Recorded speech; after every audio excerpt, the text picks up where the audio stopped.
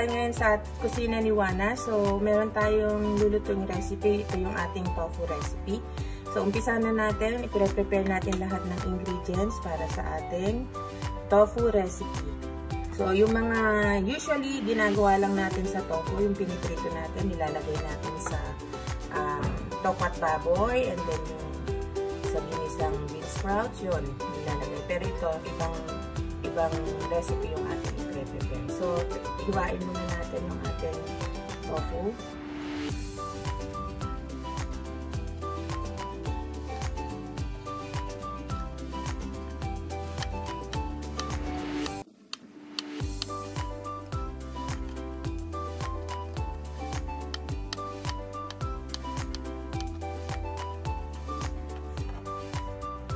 Bali ngayon, ganito, nahiwa na natin lahat ng tofu. Susunod na natin yung ating ingredients. So, ito meron tayong 3 siling haba dito. Green chili. So, pwede rin yung ating red chili, yung maanghang. So, tatanggalin natin yung pinakang nito. Then, ihiwain lang natin ng paslan.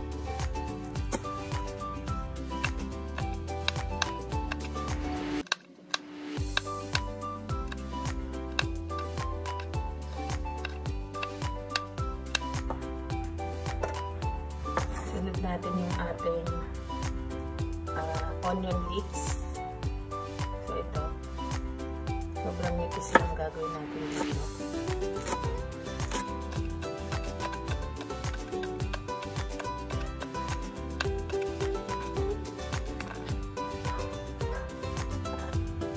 Then, sunod natin yung ating dahon na mismo ng ating onion spring o yung onion leeks.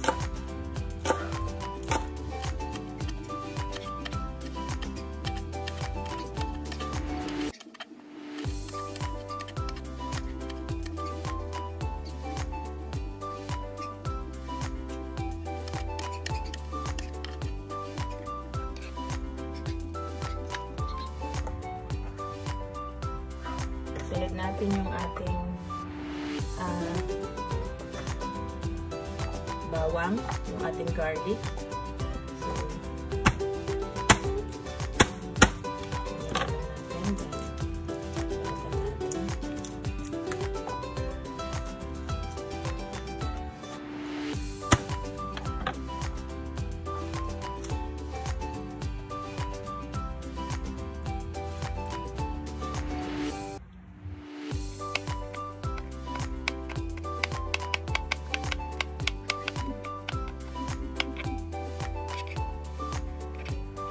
So, guys.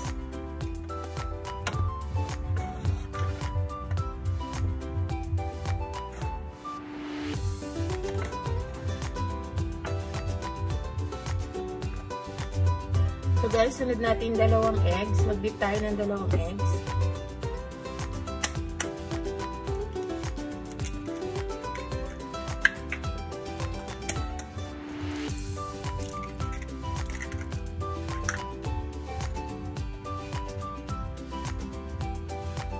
Bigyan natin ng konting-konting asin lang. May konting paminta.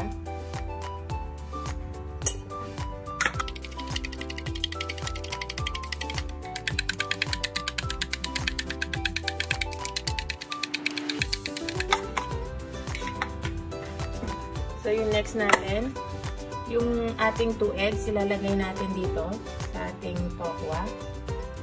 Ayan.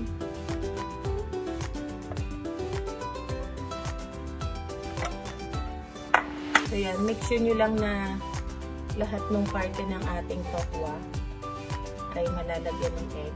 Pero, syempre, pag niluto naman natin to, mako-cover din naman yung some parts, pero hindi naman lahat.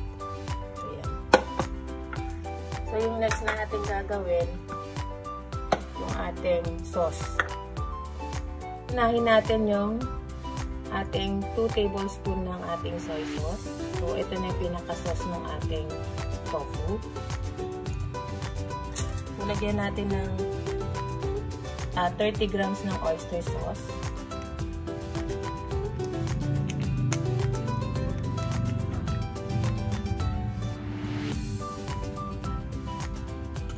Natin ng 2 teaspoon ng brown sugar.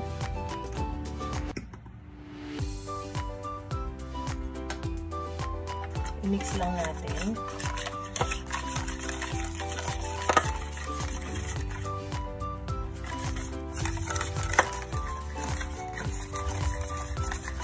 Then, kalahating cup ng ating water.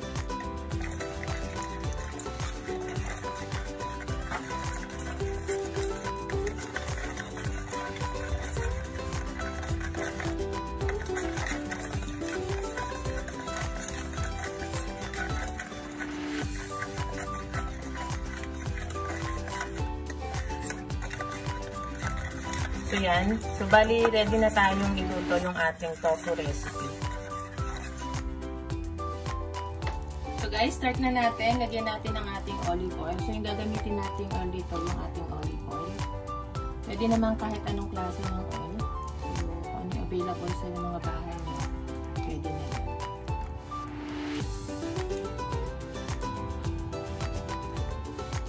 So pwede na natin ihulog yung ating tofu.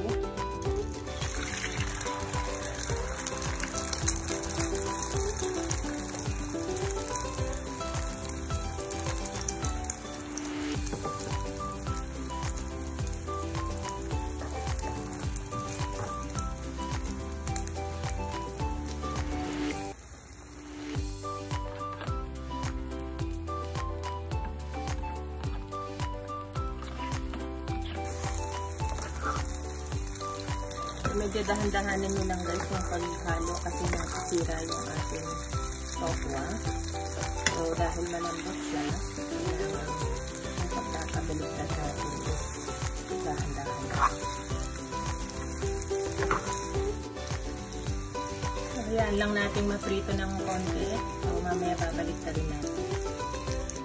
So guys, lagyan din natin ng ating cornstarch yung ating sauce para pampalapot. So lagyan natin ng mga 1 tablespoon. So haluin lang natin dito.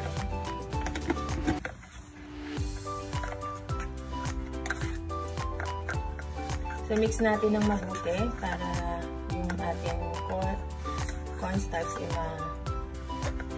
mag-dissolve ng maayos.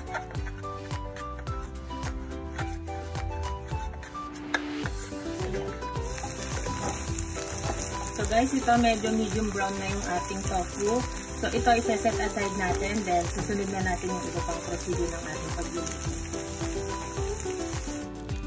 Kung saan natin niluto yung ating tofu, doon natin lulutuin yung ating susunod na procedure o yung ating, doon natin gagawin yung ating susunod na procedure. So, dito natin yung ating garlic.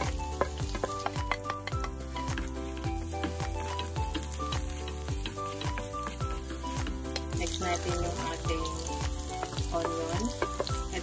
Ito yung part na matigas ng ating onion leaf o yung ating spring onion. Sunod na rin natin yung ating green chili or yung ating siling haba. Pwede din dito guys, kagaya na sinabi ko, pwede din yung chili natin, yung siling labuyo. Since yung itong green chili na po is maasin na. Balik natin yung ating tofu, yung unang niluto natin.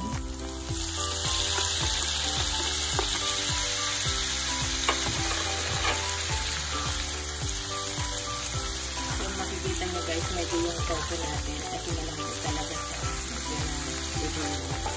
So okay lang yan. Kasi meron naman siya itlog din. Kaya pa ang halit-lahat.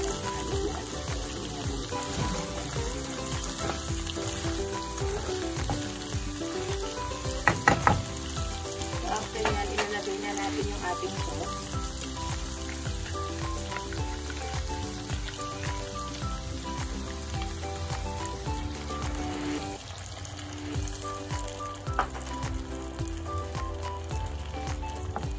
guys, yan, balikan natin mamaya. Takpan muna natin yan, balikan natin mamaya. So guys, lagyan din natin ng toppings ng ating toasted garlic.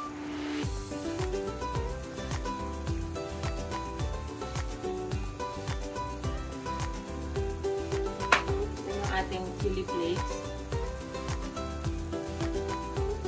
So bali 5 minutes lang to guys, luto na siya. Pwede na natin haluin. Lagyan din natin ang ating sesame seeds. Ayan. So makikita nyo guys, yung ating tofu recipe, parang instead na bake siya. So niluto natin siya sa ating pan.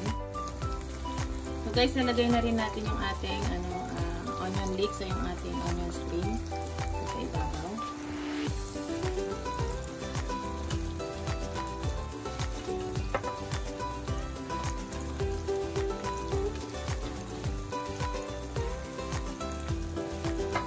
So yan guys, pwede nang hamuin. So guys, ito na yung ating pan-baked tofu.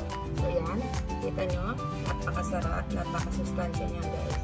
So, wala tayong ibang ingredients kundi yung ating tofu tsaka yung ating egg. Then yung iba yung mga spices na nilagay natin. Basically, yun lang yung ating pinaka-main ingredient. Enjoy! To next video! Bye!